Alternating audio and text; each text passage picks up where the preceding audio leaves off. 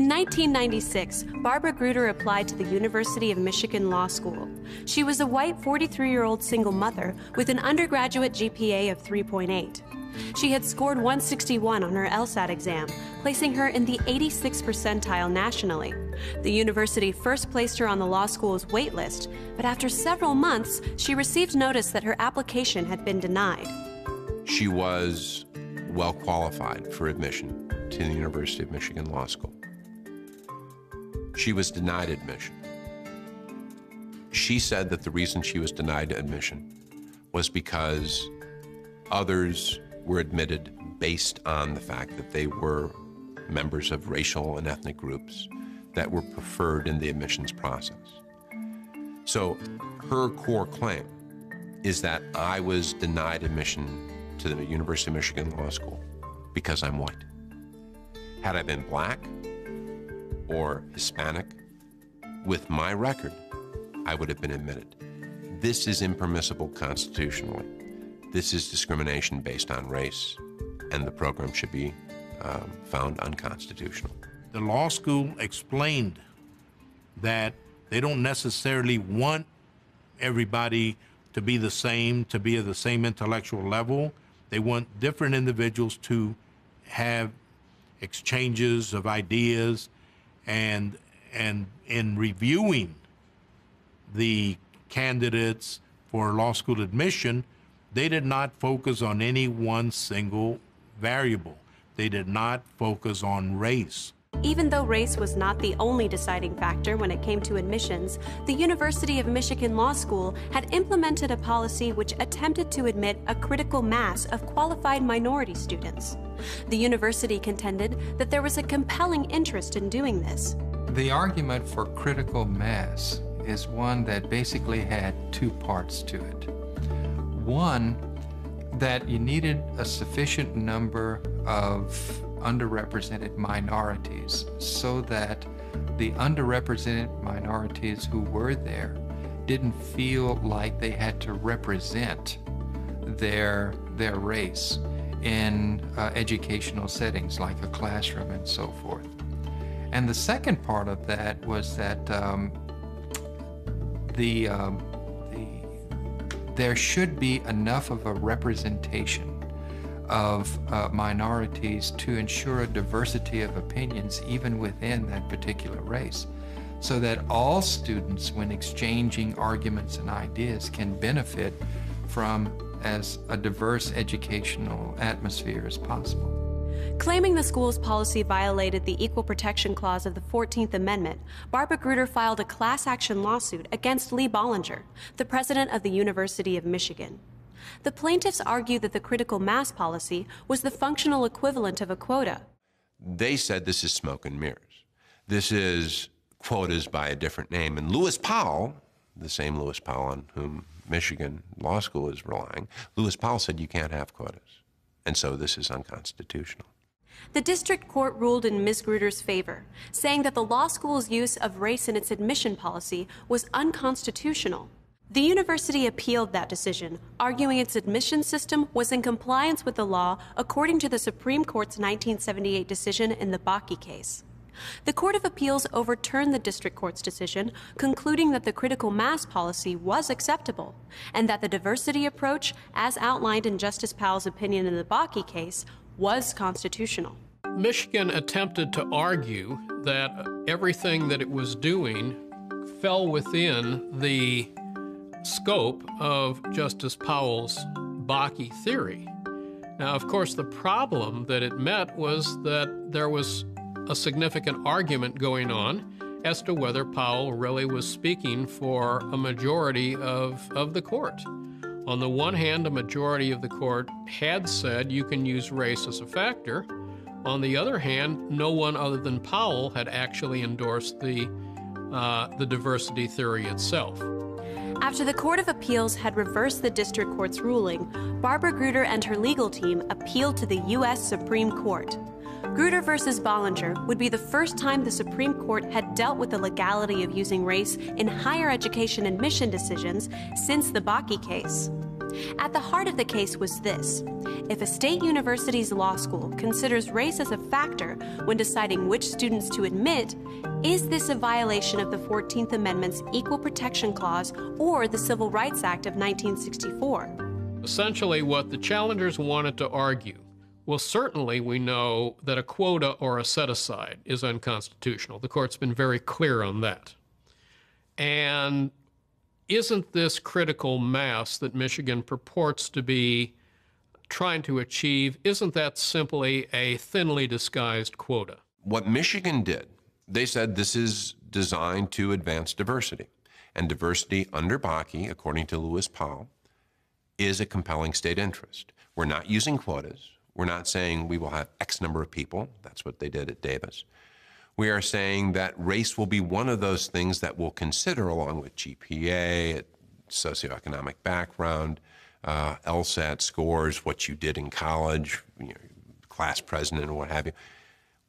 Race is one of the things that we'll consider to try to make sure that we get a class of students who are broadly representative of the society in which they're going to live. That's what Lewis Powell said was okay. That's what we're doing. In 2003, after both sides had finished their arguments, the decision of the Supreme Court was split 5-4 in favor of the University of Michigan. The majority contended that the critical mass system was not a quota, and that race was only one factor in determining who was and was not admitted to the law school. Writing for the majority, Justice Sandra Day O'Connor said the U.S. Constitution does not prohibit the law school's narrowly tailored use of race in admissions decisions to further a compelling interest in obtaining the educational benefits that flow from a diverse student body. However, Justice O'Connor also wrote that the use of racial preferences in the admissions process should eventually come to an end. We take the law school at its word that it would like nothing better than to find a race-neutral admissions formula and will terminate its race-conscious admissions program as soon as practicable. We expect that 25 years from now, the use of racial preferences will no longer be necessary to further the interests that we approve today. Unlike Bakke, there are 5 justices who agree with the core holding in the case and the reasons given for that holding. So what Grutter does is constitutionalize Bakke. 25 years after Bakke is decided, Grutter comes along and says, Lewis Powell was correct. Justice Powell had concentrated almost exclusively on the internal aspects of diversity, how diversity adds to the classroom process, how it adds to the internal educational process. Justice O'Connor, writing for the majority in Grutter, put a lot more emphasis on the external. Her emphasis was that a school like Michigan, a highly selective school, one of the top law schools in the country, is producing the future leaders of the country. And it is crucial that the people at Michigan are interacting in a racially diverse setting, and it is also crucial that they are training a racially diverse student body. And that's how the court justified Michigan's selectivity combined with its emphasis on racial diversity. But this decision was not unanimous. In his dissenting opinion, Chief Justice William Rehnquist contended that the law school's critical mass policy amounted to a type of unconstitutional racial balancing, and cited the fact that the percentage of minorities admitted to the law school remained relatively consistent from year to year. And Justice Clarence Thomas, himself an African American, wrote an even more strongly worded dissent. Quoting Justice John Harlan's dissenting opinion in Plessy v. Ferguson and Frederick Douglass, Justice Thomas wrote, "Our Constitution is colorblind and neither knows nor tolerates classes among citizens. It has been nearly 140 years since Frederick Douglass asked the intellectual ancestors of the law school to do nothing with us, and the nation adopted the 14th Amendment. Now we must wait another 25 years to see this principle of equality vindicated." Affirmative action policies are still the cause of debate. In fact, Grutter versus Bollinger only temporarily answered the question about the legality of the use of race as a factor in the admissions process in colleges and universities.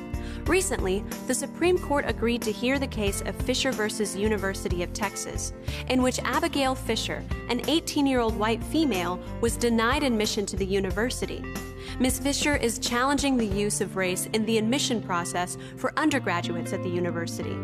One might have thought that the battle over affirmative action in education had been completely and fully resolved by the Grutter opinion, that the court had had its say, that it had essentially established the ground rules, and no reason to think that it would be willing to change its mind.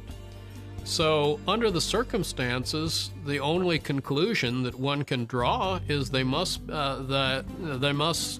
court must be having some second thoughts about it. There is a fair chance that in the Fisher case, the court will reconsider its decision in Grutter.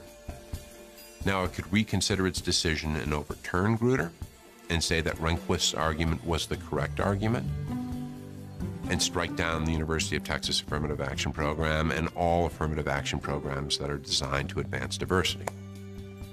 Or it could say that the Texas program in Fisher doesn't provide sufficient individualized review, and therefore it's unconstitutional.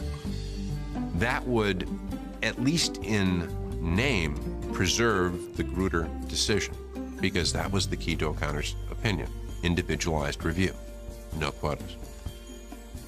But individualized review can be viewed in a number of different ways. And if the court is hostile to affirmative action claims, it can narrow what will count as individualized review to the point where nothing really, if race is a factor, will be considered to be individualized review. The 14th Amendment to the United States Constitution promises equal treatment under the law. For the past several decades, courageous citizens from many different backgrounds have worked to make that promise a reality, and we as a nation have come a long way as a result of their efforts.